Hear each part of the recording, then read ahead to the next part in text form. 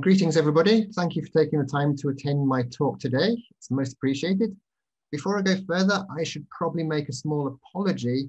Today's weather is really strange today and it's wreaking havoc with my allergies. So if I go into a coughing fit, don't worry, I'm not ill. It's just my allergies being stupid. So I apologize in advance. Now we've covered that, so let's go on with things properly. As we have lots of people who've kindly turned on their video, can we have a quick show of hands? How many people here work in ops? Quick hands up. Okay, we've got a couple. Good stuff. All right. How about DevOps? Oh, one, two. Okay, not bad. System devs, developers. Oh, yep, we're getting a lot more hands now. Excellent stuff. And finally, sysadmins. Oh, we've got a few hands. Oh, well done. Thank you for the honesty, people. It's always nice to see what kind of balance we have. Thank you very much. So without further ado, let's have a look at how not to fail at distributed systems with examples from Riak, part 2. Yay, moving on already. So in today's talk, we're going to go through an obvious one, an introduction for people who haven't seen me before and want to know what's going on. We're going to go for a talk about reviewing your work to actually delve further into depth of where problems can originate from. I have a section called Just Accepting the Facts, where we go into how customers can approach troubleshooting in different and creative manners. The importance of being earnest, where we build on this and show how in many support-related situations, customers don't always quite give you exactly what you're looking for. And then at the end of the session, we're going to wrap up with a brief Q&A, where you get to share whatever questions you have with us. The talk itself will be approximately 20 minutes long. So yep, sit back, enjoy, and listen tight in case you need to put up your hands every now and again. So introduction. Who am I? Well, having just had an excellent introduction from Kenji, you probably don't need to hear this much, but yep, as he said, head of support at T.I Tokyo, 26-year veteran of tech support. I've worked in Riak support for over 5 years. I am a contributor to the Riak open source project, and I'm the packager for Riak KV 226 onwards. And the most recent release is 3.06 now, which was released a couple of weeks ago. So people may have noticed this is part 2. Well, what about part 1? People might be quite concerned that they didn't attend that, so they don't know what's going on. However, part 1 was more focused on higher level processes, whereas part 2 is more about the day-to-day, where we have a much stronger help desk theme. So let's move into the talk overall. Start off with reviewing your work. And to begin this, has anybody here worked on proof of concept code before? Yep, start of a new project. Oh, yeah, I've got one hand, 2 hands, 3 hands, excellent stuff. So you've probably been to this one where you're given a very vague spec and have to work with it as well as you can. So this is actually goes back in time to one of my first programming jobs I actually had to do. I was approached and I was told, we'd want you to do a function. So we're going to give you some data. We're going to give you an ID. And from this table, which is a very simple table at the moment, but will grow later, we'd like you to return the customer name and the customer's telephone. Not exactly rocket science, but hey, that's the kind of thing you give to a low-level programmer when they're starting in their first job. So I sat down at my computer and I began to code. And as I'm one of the first speakers at an Erlang and Elixir-based conference after the keynote, I thought for the first bit of code you should see in this conference should be some PHP followed by a dash of SQL just to keep you on your toes. And without further ado, so PHP, we're delving straight in. For simplicity factor, this has been simplified a lot. So error handling, etc., has all been removed for ease of reading. So we create a very simple SQL statement, select everything from the customer data table where the ID is whatever ID we've been given. This was a WAMP stack for people who remember those. And it was an ODBC call to the database. So we call the database and say, give us the results. While the database has results, We then take the name field returns and stick that in the name section of the result array. And we take the telephone data received and we stick that in the telephone data of the result array. And everything's fine and dandy and happy and we're good. And that was the first section I ever wrote. Huzzah! Then, of course, this is told to be make it a function. So we had to write a function call around it. And this was incredibly simple. Take an array, which we're going to call customer data. We're going to have an ID, and we're going to stick in the result from customer idata ID, the function we just wrote. So that gives us then an ID based on the customer ID, which then returns the array of customer data. Not exactly magic. People have probably written much more complicated things before in their sleep. And that's where my job finished. No longer my problem. I don't have to worry about it. But one of the design specs that we had to make sure is the table is going to grow. Sorry, I should probably go back. Table is definitely going to grow, so we need to make it so any other developers can just copy and paste in extra lines at the bottom of my function. So we did. Now, this is where they wrote a wrapper around my function. So they decided they needed, for admin purposes, a list of what was going on. So they'd have a list of IDs, the customer name, and the customer telephone.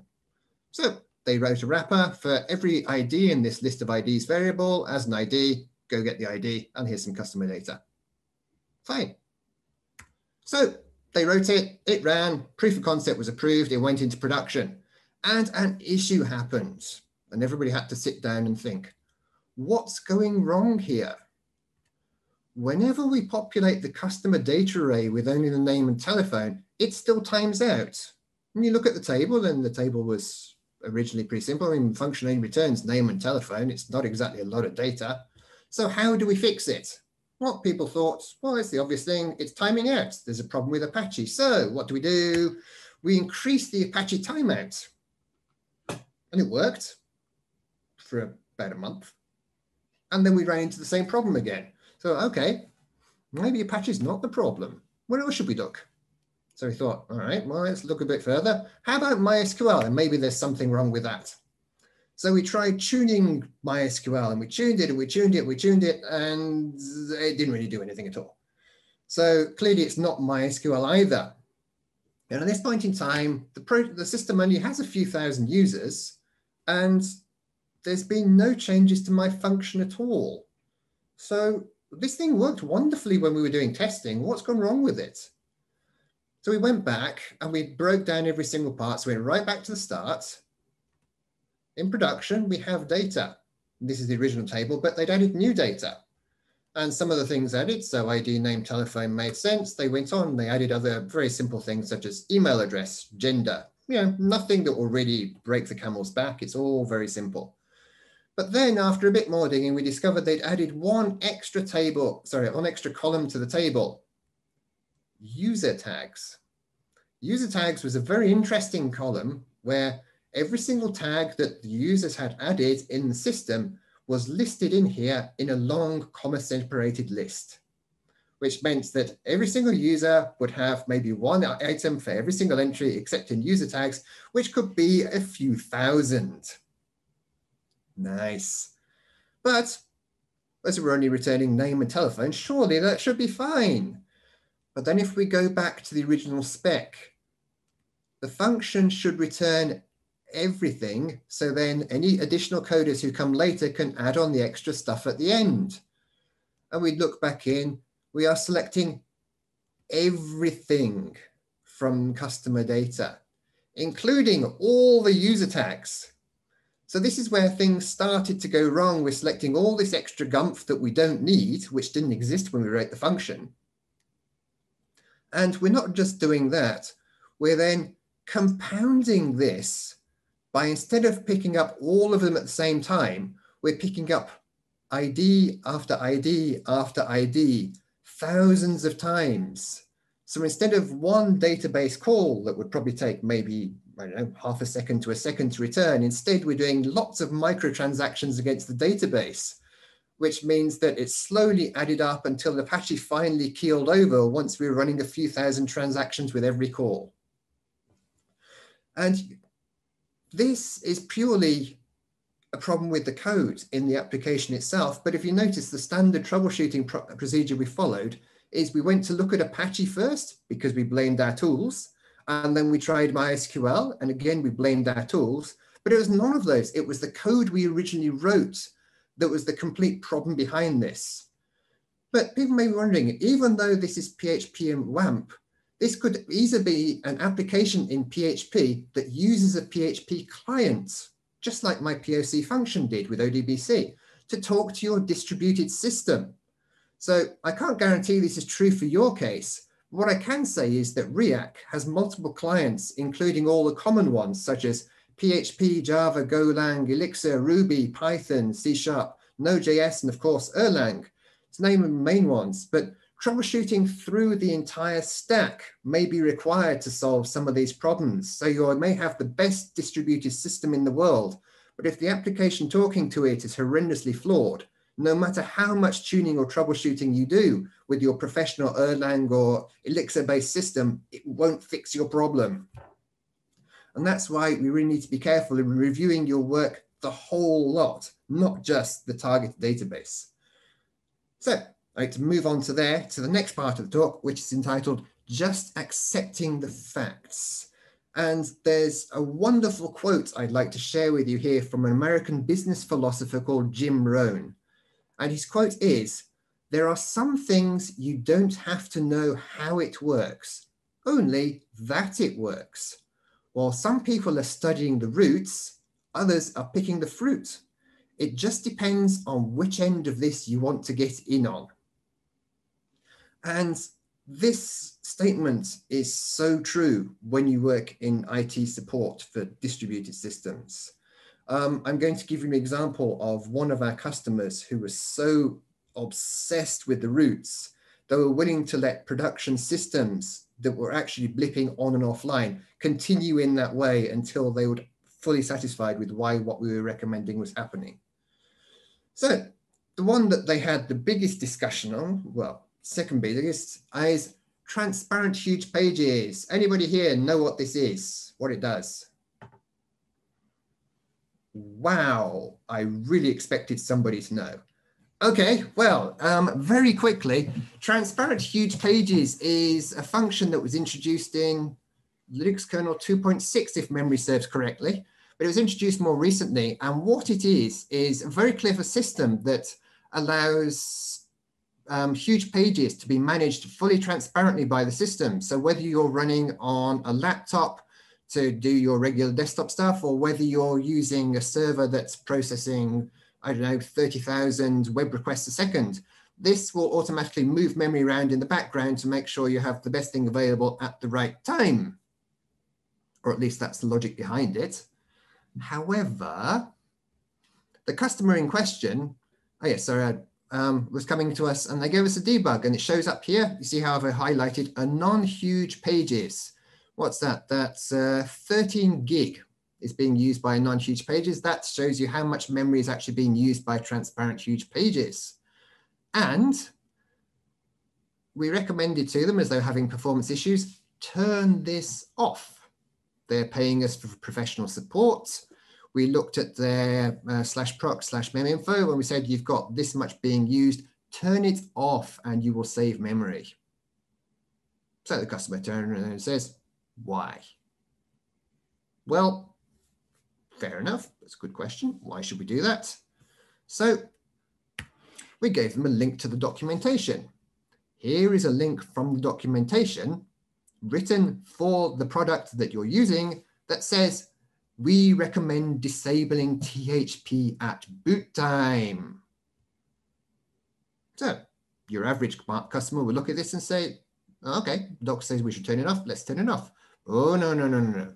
Customer turns around to us and says, yeah, but why? Why should we do this? So we dig a little deeper. We say, well, okay, we're going to go another level further. Here is a page from Red Hat, who made this function. And Red Hat did a lot of optimized testing, and it says, THP is not recommended for database workloads. How many people knew that? Okay, well, I guess I'm special. Oh, no, there's somebody else. Excellent, well done, that man. Okay, so THP is not recommended for database workloads. And we said to the customer, well, Where you're paid support professionals and we're telling you to turn it off, the documentation for the system you're using tells you to turn it off, and the documentation for the operating system you're using tells you to turn it off. What do you think we're getting at here? No. So the customer required us to go digging all the way down until we'd actually given them examples with diagrams of how transparent huge pages being on versus being off would make a mess of their memory config and slow down their database. Meantime, the end client was losing money on this because their system kept going offline as they didn't have enough memory because they wouldn't turn it off. Customers are special sometimes, aren't they?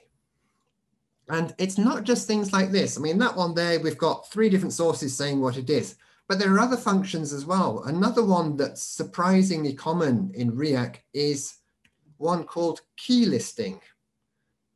Users, especially in development procedures, like to see, well, what keys do we have in use? What's running? And in development, this is fine. Yeah, go do it. Knock yourself out. It's a really handy thing to know so you can do all your tests and make sure everything works. However, in the documentation, exactly above where it tells you how to do it, we have this subtle warning of not for production use. This operation requires traversing all keys stored in the cluster and should not be used in production. That's right, it generates an incredible amount of additional load on your servers. This is a no-no, do not do. So you'd be surprised how many of our customers come to us and they say, we have an issue with our cluster. Okay, what kind of issue is it? Oh, it's really slow and the memory usage is rather high. Okay, can you send us the logs? Yeah, sure, all right. According to the logs, somebody's tried listing keys. Does your application do that? No. We just run tests to make sure the cluster is still running. And we go back and we dig a bit more and we say, but this is definitely running. Somebody's definitely done that. We only ran some normal tests that we generally run.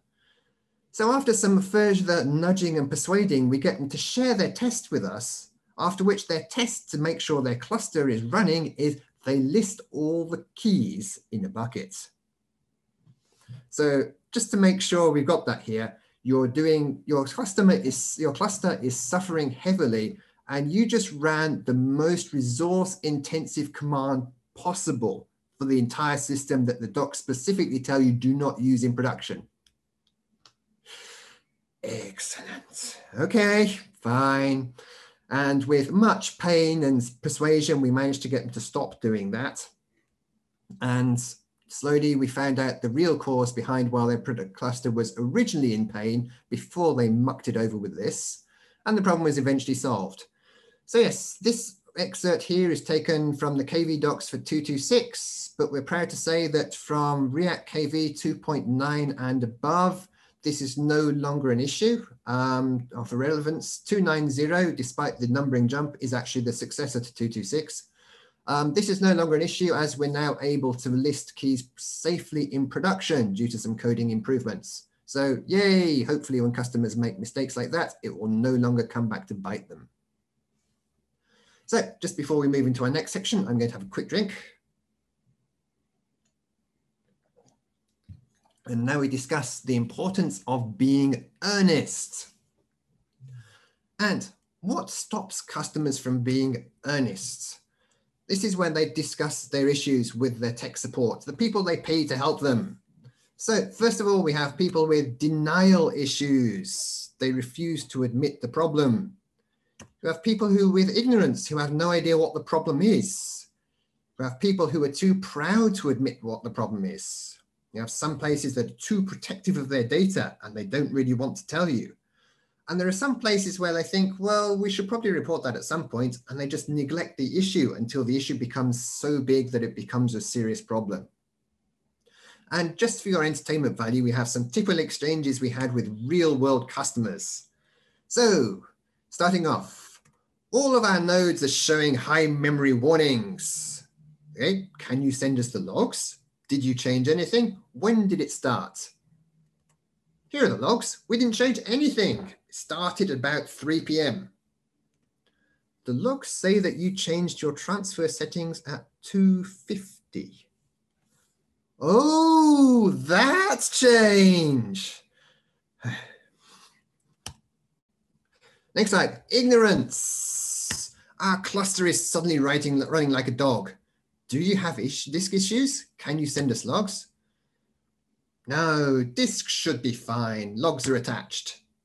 The logs say that IO weight on disk 3 of server 4 is 99%. Okay, we'll replace it.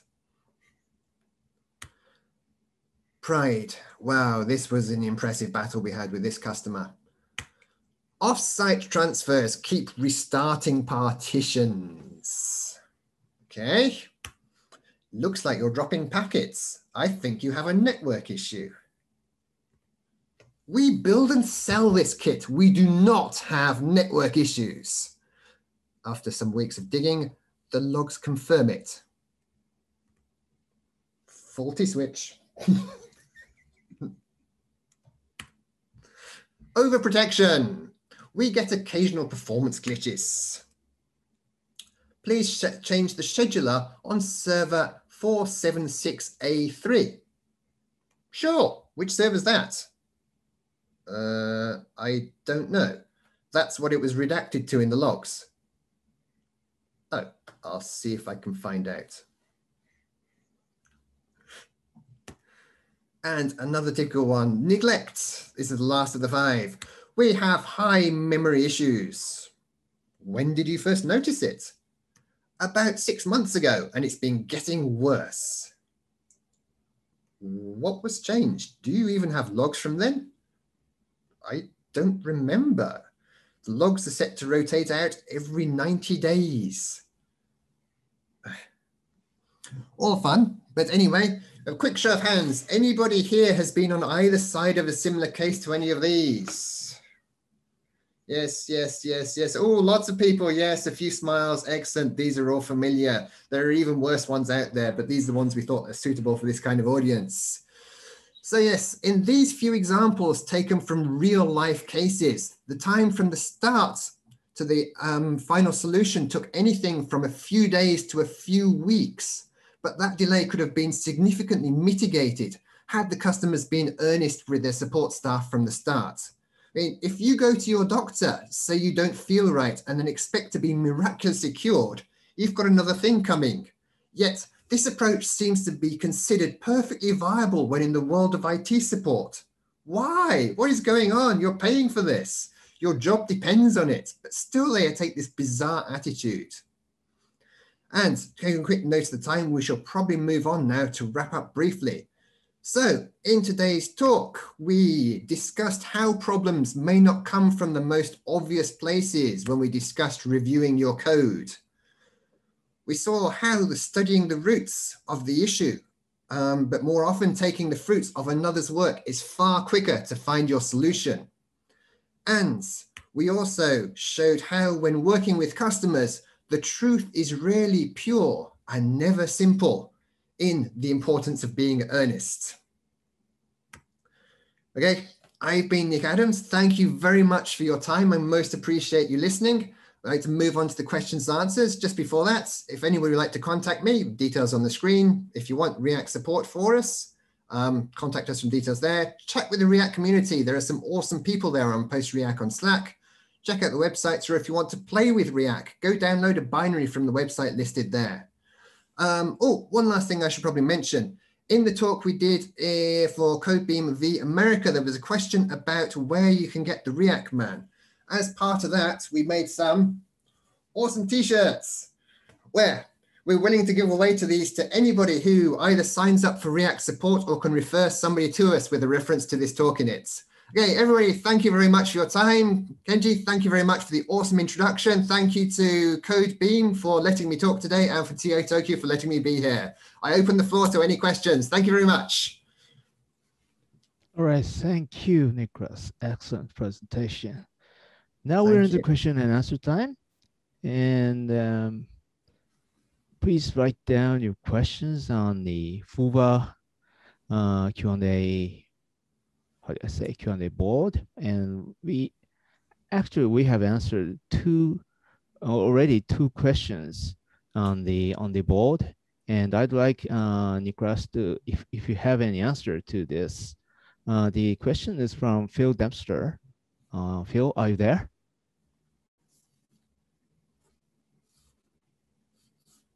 All right, if you're not there, I can read out the there question. He showed his hand. He's definitely there. I'm here, but I haven't got the question in front of me. So you go ahead and read it out. Okay, I will. How big an issue is head-of-line blocking in distributed Ireland? Where the internet communication is via TCP, and what existing mechanisms are there to mitigate it?